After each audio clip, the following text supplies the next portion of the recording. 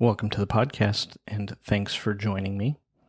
You may have noticed the missed new episode on Friday and the short run time on this one.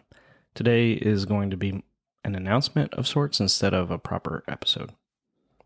On the morning of September 7th, my mom, Rita, had a massive stroke. She survived and is recovering.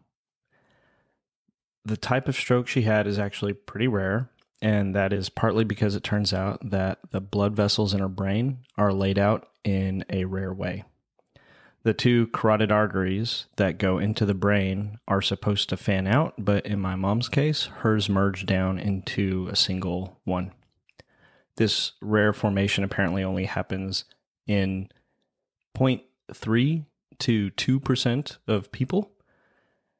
Because of this, her stroke affected both sides of her brain instead of just one side, and that plus the region where the stroke occurred takes place in anywhere between 0.3 and 4.4% of strokes is what we've learned. So she's doing remarkably well so far, all things considered. I just want to say a kind of a blanket thank you to the doctor who performed the procedure on her brain, which saved her life, and to the healthcare people, all the healthcare people who've contributed to her care so far and who will do so in the future. And to all the other healthcare workers out there, thank you. Your job is definitely not an easy one. Mom is able to eat as of now, move her head, her hands and toes so far. She's just very recently able to remain sitting up under her own strength, if only for just a few seconds. She's able to speak with great effort, and she's completely aware of the situation and everything going on in her hospital room around her. So she's definitely a tough lady. If you've been listening to my friend the Friar for a while, you know that my mom is probably our biggest fan, which makes sense because she's my mom and everything. So Father Stephen and I, we hope to get back to releasing episodes soon. I realized just the other day that all of our recent episodes have been setting the stage for us to be able to talk about our mother Mary in Lumen Gentium. And I don't think there are any coincidences when it comes to God. So thank you for being patient with us while I focus on family. We want to get back to releasing episodes as soon as it's right for us to do so. New episodes, they may also give my mom something to look forward to as she continues in her recovery. And who knows, God willing, maybe she'll even recover enough to be a guest one day. So before I wrap this up, I do want to share some thoughts and ask for your prayers.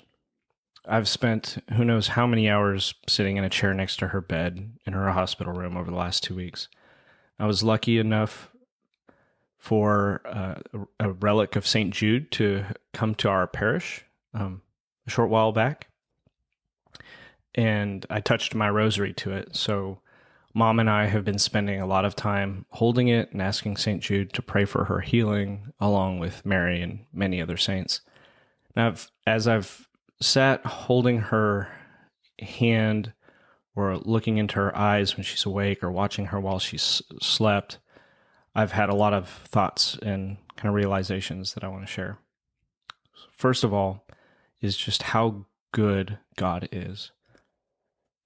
He's such a kind and gentle and loving Father. And as I sit back and I watch her while she sleeps or look into her eyes when she's awake and looking back at me, unable to speak much of the time, I imagine how lovingly and how gently the Lord must look at us.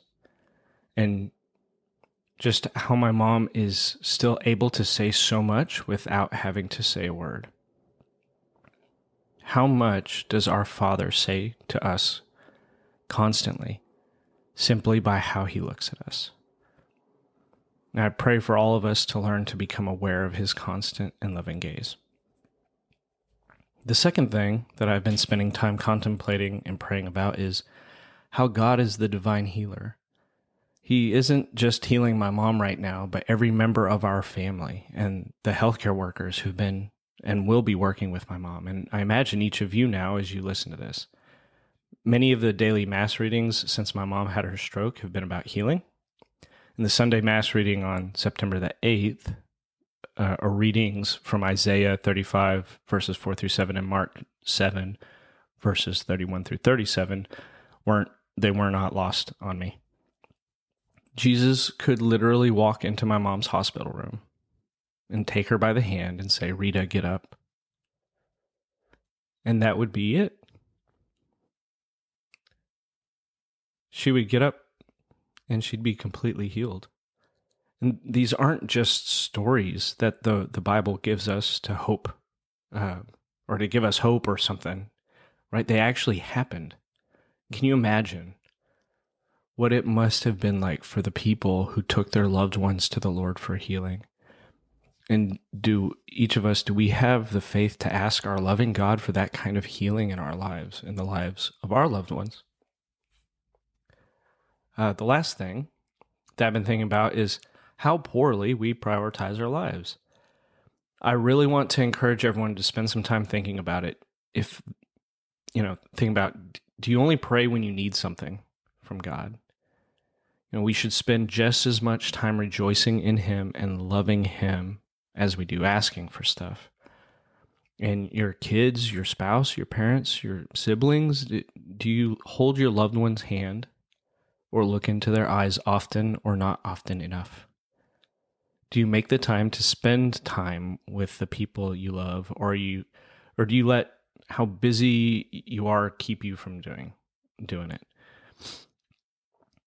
Do you make a point to tell them that you love them?